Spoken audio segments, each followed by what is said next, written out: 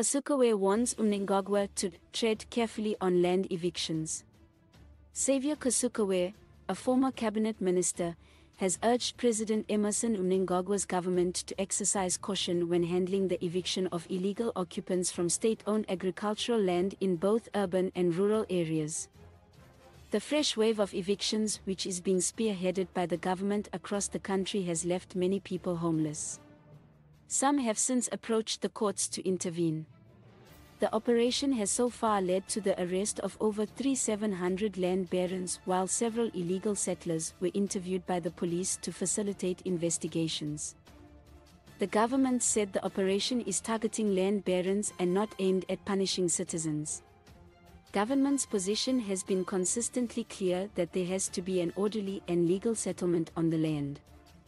Read the joint statement issued by Minister of Lands Anxious Masuka, Local Government Minister Winston Chitondo, Acting Minister for Home Affairs and Cultural Heritage Ziambi, and National Housing and Social Amenities Minister Daniel Gawe.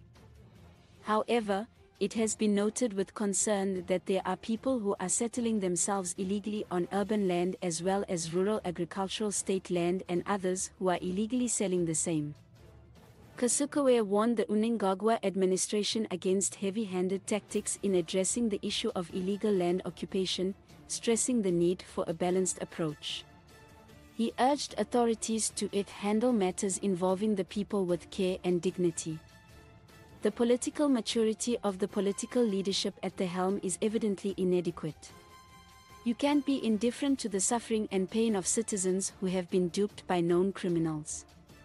The statement by the combined team of ministers exposes a very serious lack of political and social intelligence.